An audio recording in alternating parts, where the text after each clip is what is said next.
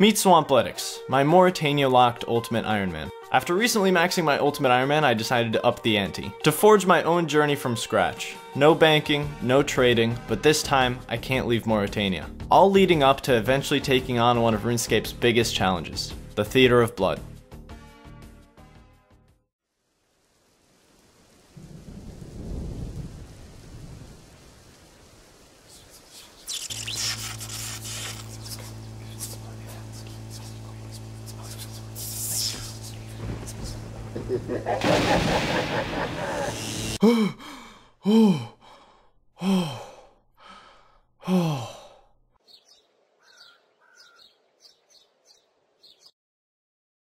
I've been doing a lot of research on Ranis Drakan in the past couple days.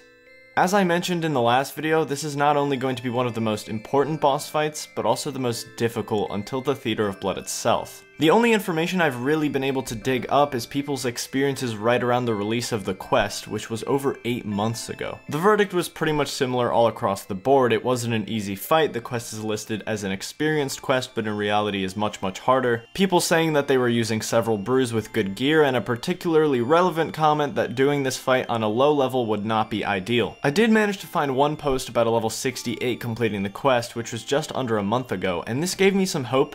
But after seeing the inventory setup, those hopes mostly faded away. Just about everyone was using manta rays or brews and super combat potions, and the best food I can access and cook currently is lobster. I'm not able to use the food stalling mechanic that allowed me to kill Treyas Daith in episode 6 because the Ranis Drakan fight is instant, so I'm stuck with food that heals 12 hit points, and I can't take a second inventory in to help me. This is the final quest in the Morytania area, and there is no other way around it. I need it to progress, and all in all, this is going to be extremely difficult. It's time to make the final preparations. We've spent the last week grinding for these requirements to do this quest, and now we get to put it all into action. Now, the Ranis Drakan fight is obviously at the end of the quest, so we have to get there first, and in fact, there's another boss in the quest before even reaching Ranis Drakan, so it's not as simple as just taking him on right away. I'm also very close to 71 attack and everything counts in this moment, so let me go finish that up real quick and we will start the quest. Alright, the quest has begun. Awesome, now I need some cosmic runes because for the quest you need to enchant a silver sickle to make the coolest weapon of all time. Yes, it's done. It was so not worth coming here for cosmic runes. So I did a big oopsie. I took off my earmuffs without noticing and I died. So my Darok's helmet is now broken. Thankfully, if I can beat Ranis Drakan, I'll be able to fix that helmet right up in a couple days, so I'm not worried about it. It just kind of sucks, I guess. Oh, one day, man, one day. I'll be in this room, okay? Gonna reference this exact episode.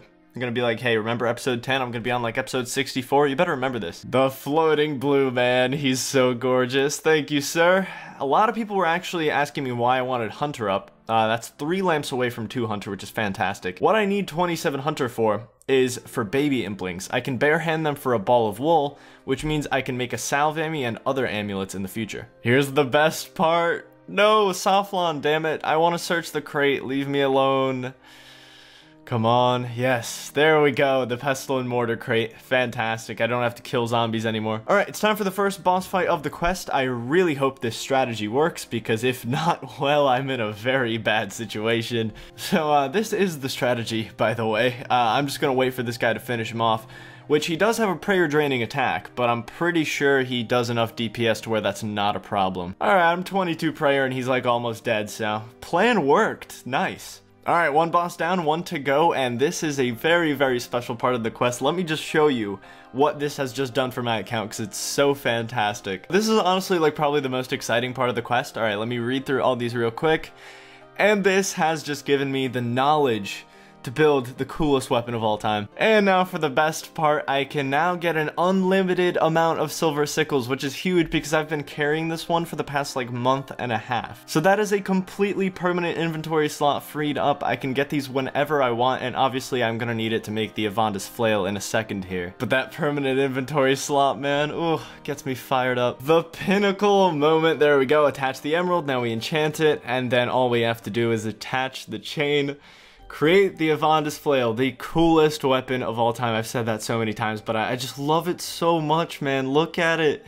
It's so cool, look at it. Take a look at this gear that we've been using for the past, I don't know, 6, 7 episodes. The Rune Med Helm, the Myth Chain, the Myth Legs, it's all kind of become iconic at this point. You were never really able to kill Firewatch before the Evandis Flail because you had no weapon that would damage them. They're immune to every single weapon except the Evandis Flail. So after using the Rune Med, Myth Chain, Myth Legs setup for the past month and a half, I now have access to this drop table, and it is the most exciting thing ever. So, you know, you'd maybe think, hey, you get to upgrade one piece or something. No, it's every single one of those pieces. Rune Legs, Rune Full Helm, Adamant Plate Body. It's fantastic. Flail absolutely destroys these guys, by the way. It has a 20% damage increase on vampires, so it absolutely kills these guys. It could actually be a really decent training method to come here. These are pretty much like budget gargoyles. I mean, death rune drops, we get a bunch of armor drops. These are very, very worth camping. Yes! Addy Plate, yes, dude. This is fantastic. From Myth Chain to Addy Plate, this is actually a monstrous upgrade. Alright, let's go sprint to safety real quick so I can put it on in peace. The end of an era. Oh, it kind of hurts, but at the same time, it feels so right. Let's look at the differences on these just so you can see. 40 extra stab bonus, everything else is about 30, 20. Big range bonus increase. Oh, this is an extremely good way to farm nature runes now that I think about it. I'm gonna need a ton for the Theater of Blood and also high alching in general, so very good note to take. Hey, alright, you know what? That'll do for now. Addy Plate Legs, I still need to get the rune ones, but these will do for now. Very, very cool. Thank you. That is extremely interesting. So my prayer is still going down. I turned it off.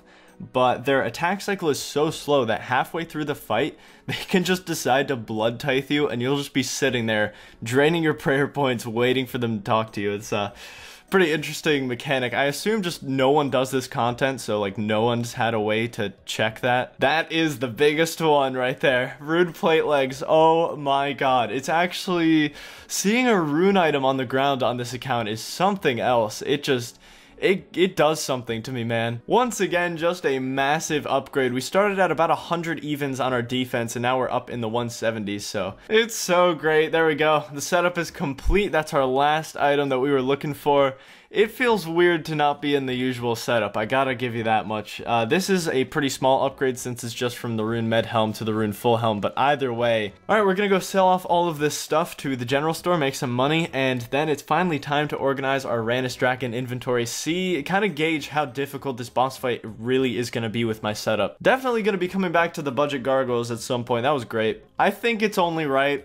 We are entering a new phase in our account. We're evolving, which means it's time for a new look. I think I'm going to get this blue cape, and now you can refer to this account by the phase of capes. So you can say like red cape Swampletics was my favorite. The series went shit after you bought the blue cape, and you know, stuff like that. So the way I have to get lobsters is through temple trekking, and the easy treks only give you 2 lobsters for some reason, while the medium treks give you around 30. So it's a complete non-comparison.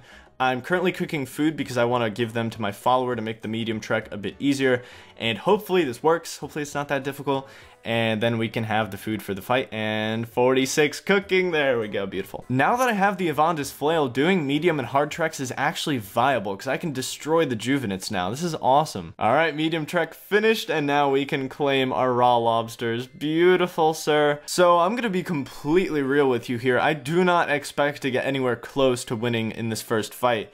The goal currently, Ranis Drakan has 5 phases. The goal for this attempt is to get to phase 2, because there's a mechanic in phase 2 where you can use the blood bombs that Ranis Drakan shoots out against the 2 Firewatch minions that he also sends out. So I want to learn how to use that mechanic, and in general, I just want to learn the mechanics better of the boss before I do a full-on attempt. Alright, it's time to storm Morytania with our equipment, our new gear, full inventory of lobsters. This is gonna be so terrible, but that's honestly part of the fun of it. I just want to learn the mechanics. I'm probably gonna mess a lot of stuff up. I know that there is a 30 damage charge-up attack that I have to avoid, but I need to see the animation for myself to really memorize it and try to avoid it better. The flail is so insanely inaccurate, it's actually a mess. Okay, so I know what his charge up looks like now. I did kind of screw up to dodge it twice. I took a 30 damage and I took a 10 damage. Oh, thank God there's a bail option. I couldn't even make it to phase 2. Oh. This is actually depressing. How am I gonna do this? Alright, so I'm just gonna buy a full inventory of Moonlight Mead. I want to explore the mechanics of the boss a bit more, so I'm just gonna go in there with this inventory, see if I can figure anything at all out. So while I'm on my way over there, Mod Ed has responded to my question. Garlic does not weaken Ranis Drakan as it does other vampires. I believe it only applies to vampires west of the River Salve, so... unfortunate. I was grasping at straws. Unfortunately, it does not work. This Moonlight Mead exploration session is just going to be to test out Ranis' pathing. I want to see if there's a way to avoid the 30 damage attack while still doing damage, and overall, I'm just trying to catch something that no one has before that will just miraculously make me win this fight. Something interesting that I don't really feel like testing further is I don't think the 30 damage charge up can kill you. I took 25 damage right next to him. 68 defense, every single level counts, man. While I was at experiments, I found out something pretty interesting. I was looking into the Slayer Tower and checking monster drop tables, but I'm only 45 Slayer, so there's not really too much to work with. But Bloodvelds are only a level 50 Slayer requirement. There were two things that stood out to me on the Bloodveld drop table. My first ever boots upgrade, black boots. They actually had some decent bonuses over the leather boots, and I need as much melee tank armor as I can get. Secondly, the big discovery, they had an uncommon drop of Meat Pizza. Meat Pizza heals 16 hit points, an extra 4 over lobsters, and assuming I can bring 21 food into the fight, that's an extra 84 hit points I can heal with Meat Pizza over lobsters. Now all I have to do is get 50 Slayer. Returning to the dopamine tomes, we are back in business. Not really much Slayer XP on this one, but hopefully this doesn't take too long. I'm predicting about 6 hours of temple trekking to get 50 Slayer. You're looking at another step in the Ranis Drakan master plan. These swamp snakes can actually be skinned after they die, and you can get snake hides from them. Now, I am currently using leather vambraces, but with the crafting levels I got last episode, I can craft myself snakeskin vambraces. Yet another upgrade to the gear. These are going to be my best glove slot for probably a couple months, but they're also going to help in the Ranis Drakan fight because they give extra magic defense and some melee defense. It's marginal, but literally anything helps, so that's awesome. Alright, it took a few encounters, but we did get all of the snakeskin. 45 coins each, that's criminal, jeez. Alright, that's a cute little upgrade from the leather vambraces, you know, anything helps. Dopamine tome session number 2. I am not as lucky with the Slayer tomes as I used to be, unfortunately. We did get 50 fire making though. I can't wait to get 65, all from temple trekking. 46 agility and 46 Slayer, there we go. 4 levels to go. This should be 47, I want to say. Yeah, there we go. 47 Slayer. Awesome. I think this is the inventory. I think this is the magic inventory. Yeah, there we go. That's so great, man. 1,000 total achieved, 48 thieving. Alright, this should be it, 48. Very nice. It turns out I'm not going to have to do as much temple trekking as I thought. I'm going to be able to take a little shortcut in a bit. The bog event has to be the most mentally draining thing in all of temple trekking. I do want to have a dedicated discovery episode sometime soon where I will probably put the bog in it as well. And I just want to try to outsmart this thing. I want to get across it consistently in X amount of time. I will beat this thing, I swear. It is so bad. 50 thieving. Alright, there's a chance that this gives me 49 Slayer. Yeah, there we go. Awesome. 1 level to go, but I actually don't have to finish that 1 level off. As I mentioned in the shortcut from earlier, I will be showing you that in just a second. As long as the calculations are correct here, we should be finished with temple trekking. There we go, 4K away. We are finished. Also 50 agility, that is awesome. I have like barely touched agility courses on this account, it's great. So I hope I'm not grossly underestimating this fight, but this is my inventory. The plan is to defeat Tarn and do the Tarn Slayer mini quest, which rewards 5,000 Slayer XP on successful completion. I'm only 4,000 away, so this is what I was planning to do. Hopefully I can do it. This inventory is abysmal. So, I used some food getting here. I've heard that's actually the worst part of it. Getting here through all the traps and stuff, that is actually the tough part of this mini quest. So, Tarn should be really, really easy. At least I hope. Okay, so I thought the Terror Dogs would actually be the most difficult part of this, but I managed to trap them behind Tarn. And now this should just be easy. I mean, as soon as my prayer goes down, maybe then we'll have some problems, but I don't think so. Alright, final hit. There we go. 50 Slayer. We can now kill Bloodvelds, we can now get the boots upgrade, and we have unlocked the beautiful meat pizza. Alright, so first things first, I'm going to be hunting for the black boots. I don't want to go for the meat pizza just yet. On average, right, let's say I get a meat pizza every 30 kills, which is being generous.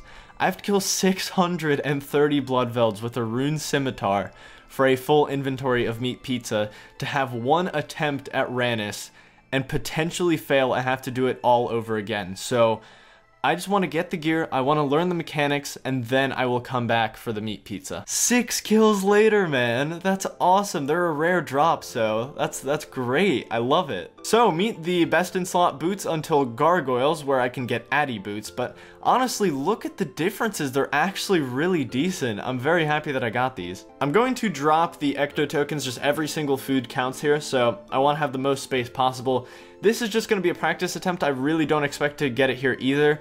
Hopefully I can make it to phase 2 this time. I really want to see if I can use those blood bombs. That is a mechanic that I really want to learn. I was also thinking of making a prayer potion, but I think I'm just going to try to make 44 prayer points last the entire fight.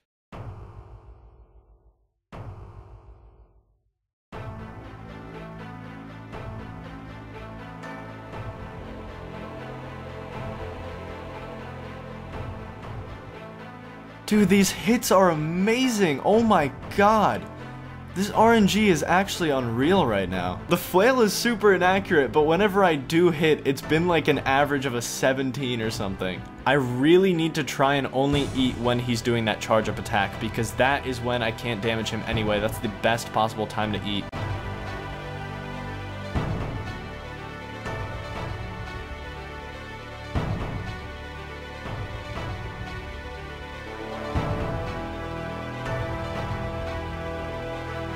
Okay, I've tried using the blood bombs, but honestly it doesn't seem worth it. I'm gonna dodge them normally because I have a genuine chance at beating him here. This luck was actually once in a lifetime.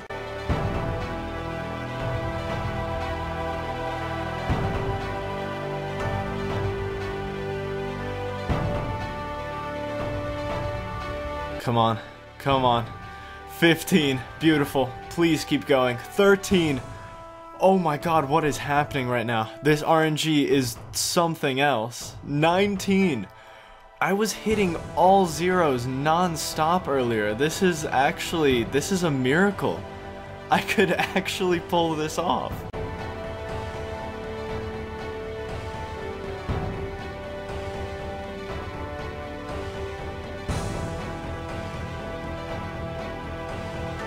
Alright, come on. Final phase of Firewatch. As long as I don't screw anything up here, I should be good. I should have this in the bag. This is insane. This is it! I'm actually gonna do it! He can only attack with melee on this final phase. No food left. 20 prayer points. I have been blessed. I have actually just been blessed. I've averaged like a 17 on my successful hits. Looks like I don't need to kill 630 Bloodvelds. That luck was something else, man. Any one of these hits at this point. Any one. There it is. Oh my god, what has just happened? The final speech, right? This is it? Yeah. I feel incredible right now. I don't know what just happened, honestly. I can finish the quest. That was possibly the luckiest I will ever be. Wow. I'm speechless, honestly. Saflan, I did it, buddy. I beat him. A taste of hope completed. I have completed every single Morytania quest that I am able to within my restrictions. Look at it, the beautiful unlimited teleport method that has just broadened my horizons completely. I cannot wait to start using this to its full potential. I also got this beautiful tome of experience, which you might think I'd put on Herblore or Slayer, but actually magic is a nightmare to train. I need to get 40 for teleport to house and 41 so I can finally start using my death runes, so beautiful 39 magic close to 40. What a rush, man. Ranis Drakan defeated, medallion unlocked. It's time to slowly start getting ready for Barrows.